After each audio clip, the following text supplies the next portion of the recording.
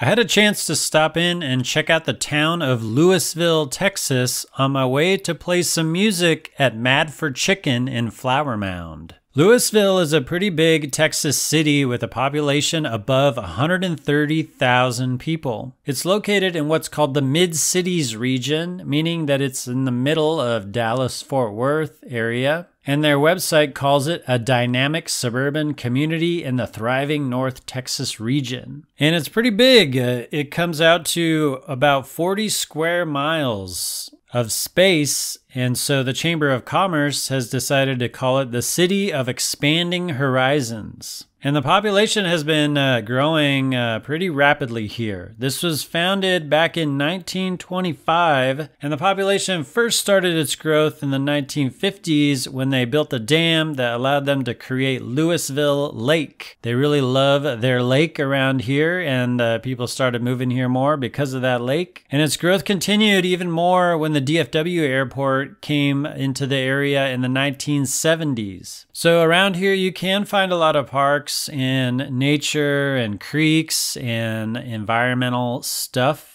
And they do have an old town area, and so they called it the heart of Lewisville there. And it's one of those circumstances where you've got a little strip of multiple blocks of a road going along there where you can find a bunch of places to hang out, where they've got art and they've got distillery and winery and coffee houses and vintage shopping and food that you can find.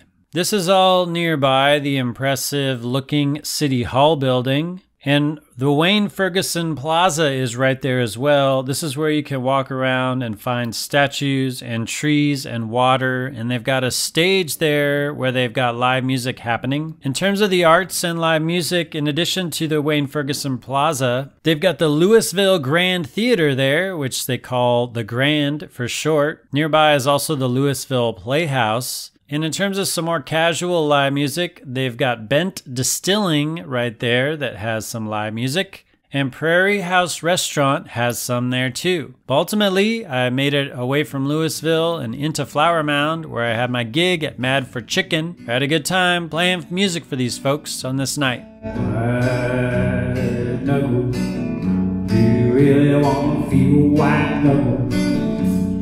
White knuckle, do you really want to feel white knuckle? You got the red lights on the highway, sirens passing by, stop signs and alarm clocks, no parking signs.